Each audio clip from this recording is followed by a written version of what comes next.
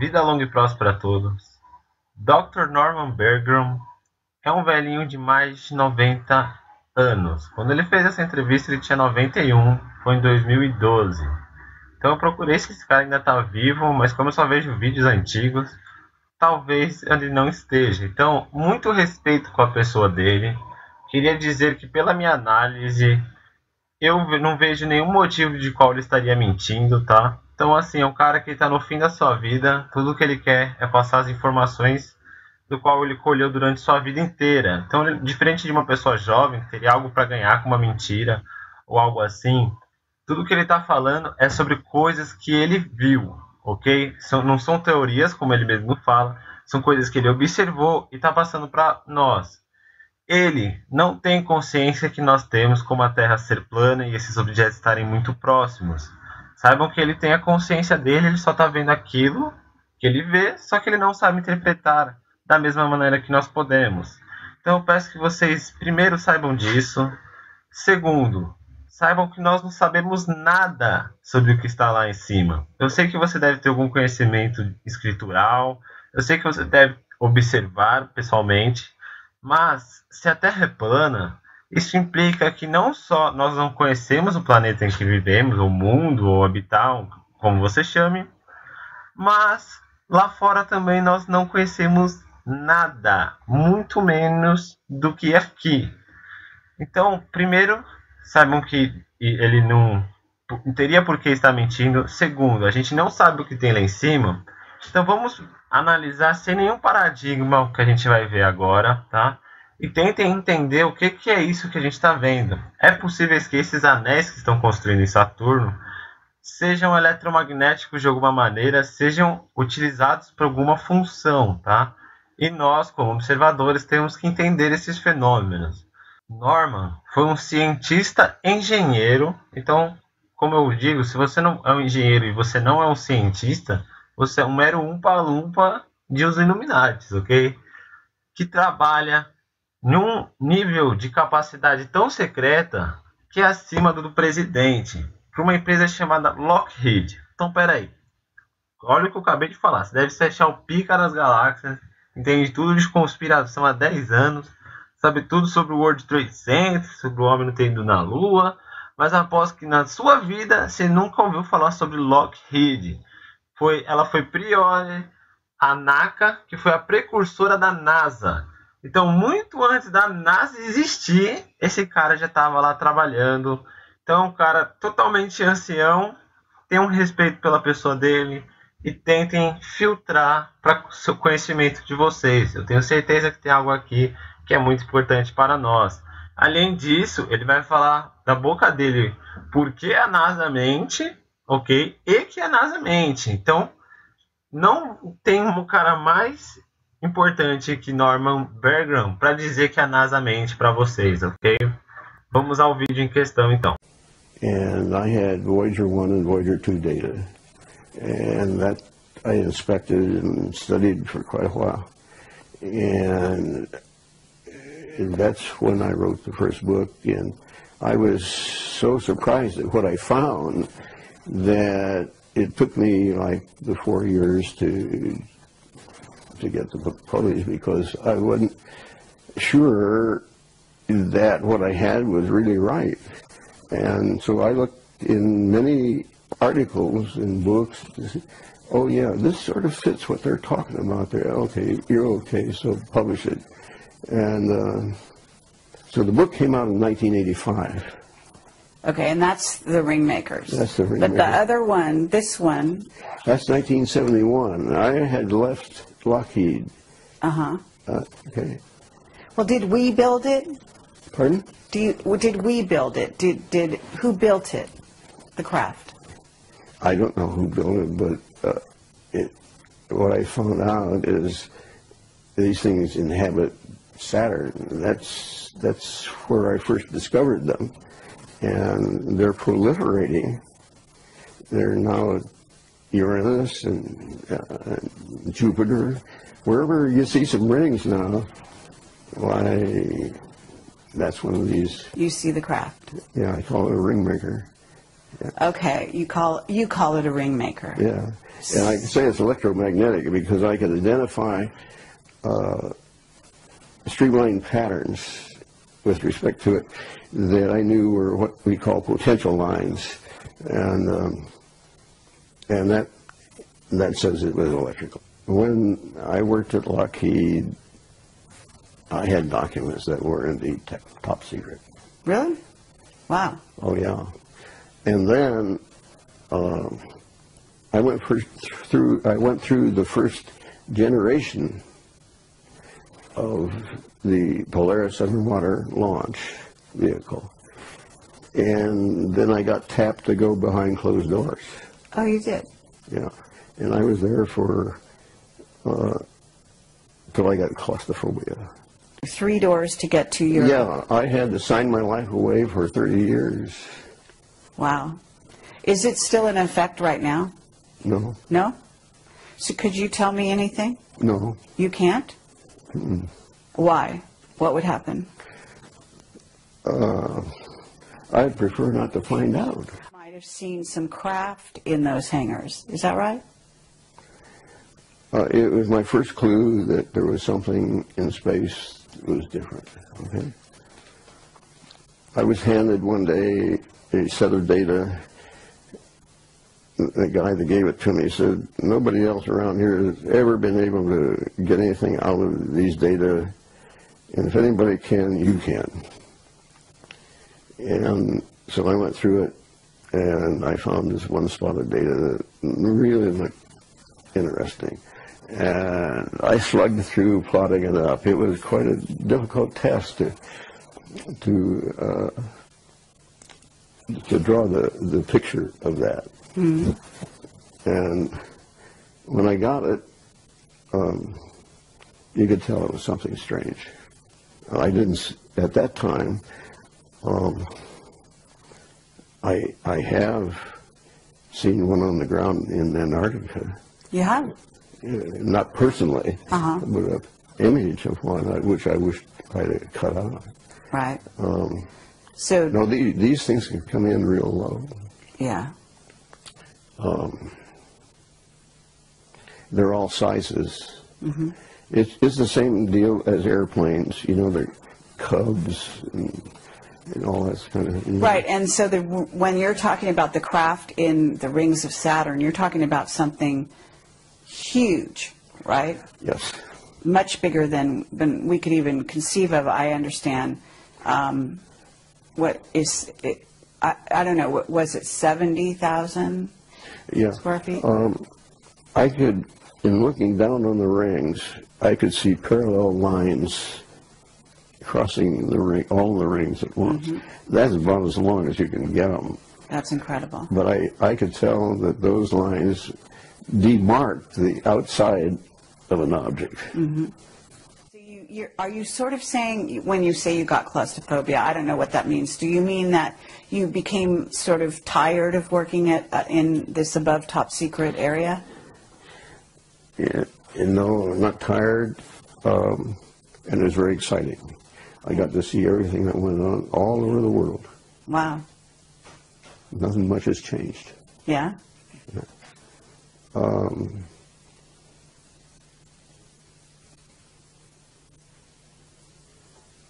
I don't know. Or were you threatened? Were you, what did you have friends who were leaving the employee of Lockheed at that time? I mean, was there some incident that happened that made you want to leave? No, it wasn't that. Let's just say that you're confined to one room day after day, year after year, same walls, so forth. That's claustrophobia. I see. But I knew that, hey, there's something going on out there, and see if you can't find it. Okay, but have you heard that NASA alters their footage coming from the moon, etc.? I know some of the things they do with it, yeah. Okay, so even their footage is not always dependable, right? Although I guess it's dependable to begin with. It's just that they start altering it later. I have been told by a very reliable source. He asked me what camera did I get that image from on the moon. I said, Hasselblad. And he said, that's right. He says, I thought we darkened that enough that you wouldn't find it. Oh, yes. So you were finding things that they thought they covered up. Yeah. Incredible. Yeah. That must have been a lot of fun. And this guy says, well, I suppose you want me to go out and tell everybody about that. I said, no, I don't want to embarrass you. That doesn't make any difference to me. Whatever you want to do is fine with me. I'm just saying I found what you saw. Then we're able to, sort of look at and keep in sort of pristine condition. I'll tell you, at this juncture, I don't know what I have. I finally went to put it in a vault that the people claim nobody can get in here, including the government. But unfortunately, somehow, somebody did. Oh, really? Yeah. And what they do is, like, I have some on a laptop, some of it's just on discs and so forth. They garble it. They run it through something and they garble it. So it's no longer... And sometimes there's just nothing on there. And I know that there should be something, and there's nothing. So I don't know how much of the early stuff I can put together. What I do know is I can put together it any time.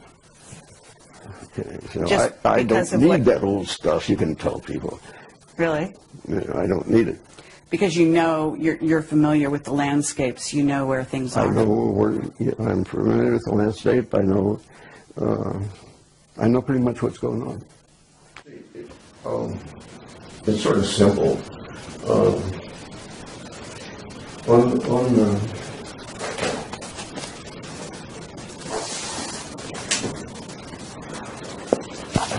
That's a lot of energy. Right.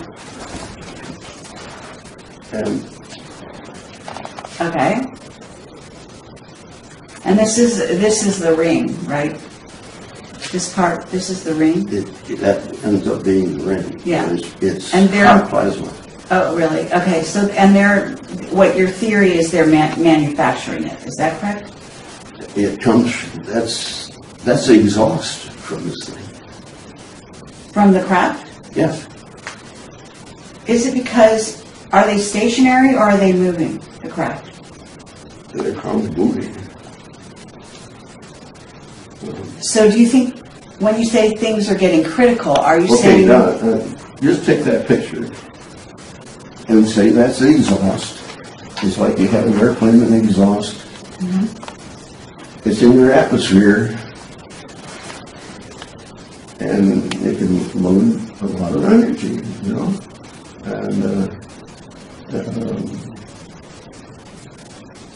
But this is Saturn, like John Lear says, Saturn is the focal point, and I can't agree with him more. Okay, but John Lear talks about Saturn actually being portal into another dimension. Well, he's theorizing. Yeah, so you don't necessarily go there. I don't go that way. Uh-huh. I either say, this is the way it is, or I can attack it. Okay, but you're saying things are getting critical because I'm really curious. Are you saying that those craft are coming here? Is that why it's critical? No, I'm saying, in effect, if they do, and there's a good probability that that is possible, then, hey, you've got to get with it. You can't wait around. Mm-hmm. Okay, but you see, no one really in this country accepts the concept that at Saturn, those things are there. Right. As you can't do it at Saturn, well, you know, you just can't find it. People have got to be made to understand that those things are real. Right. You know, there's a movie out called Prometheus, right? I can't say that I do. You don't know that. Well, there is one. And I talked to Richard Hoagland. He said Prometheus is, well, first of all, there's a moon in Saturn called Prometheus, right? Yeah. And I'm told that there's some kind of interaction between that moon and the rings. Well, sure. There's no question about it. Okay.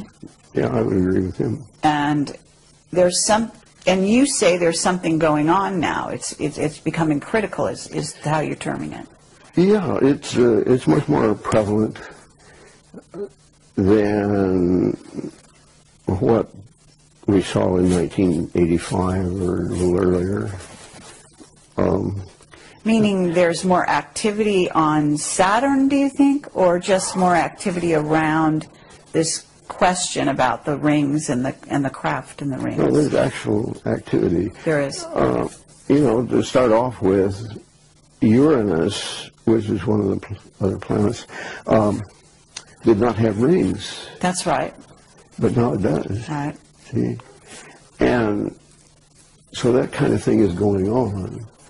And we really ought to get to the root of it. Okay, do you have a theory on why Uranus suddenly has rings? Well, sure, it's the exhaust just like... so that's how I think the attention is being obtained. And so I would expect something to happen. You would? Yes. When you say something to happen, what are you suggesting? I'm suggesting that Stanford, let's say, well, let's look into what Norm's doing. As far as my own professional organization is concerned, it does not fit at all with their objectives. How is it different? It's too controversial. Your theories, you mean? Now look, this is not a theory when there's data. If I propose something, that is a theory. Okay, so your data or your conclusions? Yes, conclusions. Your conclusions Yeah. are too controversial, is what you're saying. Yeah. Okay. Yeah. They don't want to get involved in that. But if there, as you say, there are new rings around Uranus, and there's other activity on other planets too, isn't there? In the solar system? Jupiter? And what's happening with Jupiter? It's getting rings. It's getting rings. Okay, and are you seeing craft there as well? Vehicles, as you call them? I haven't identified craft, but I can tell you that where there's rings, there are these things. So we have these ring makers, and they create tremendous energy. Yeah. Can you tell us more about what you think is going on there? You've got any ideas along those lines? Well,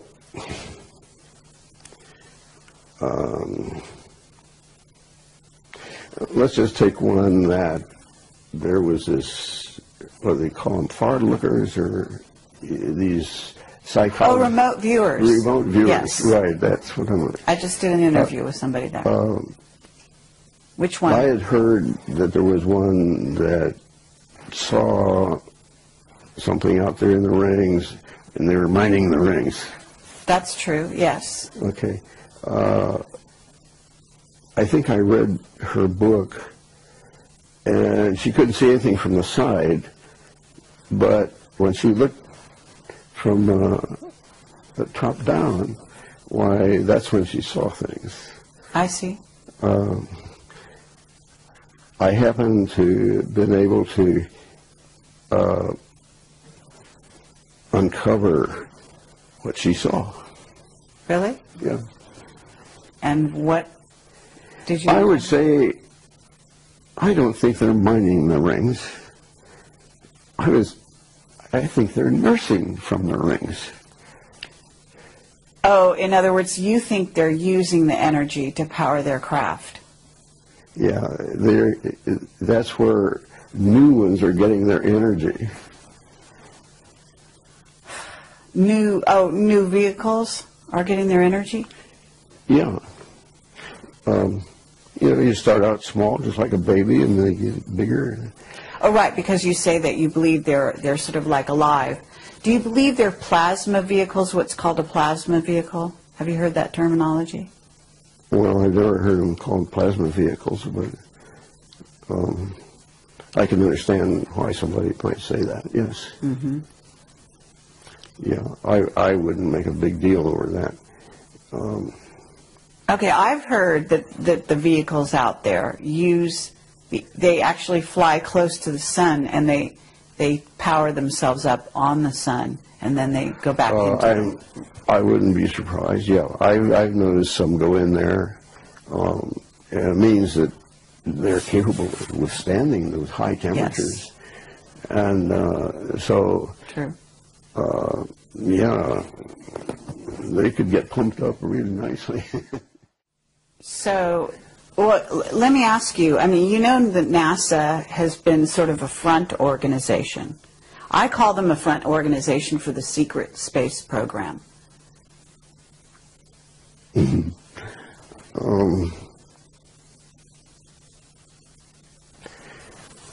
I don't know about being front.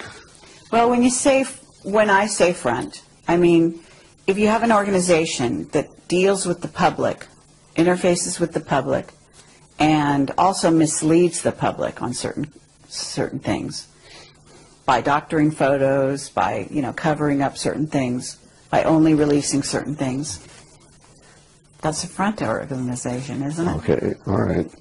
I guess you're entitled to do that. Okay.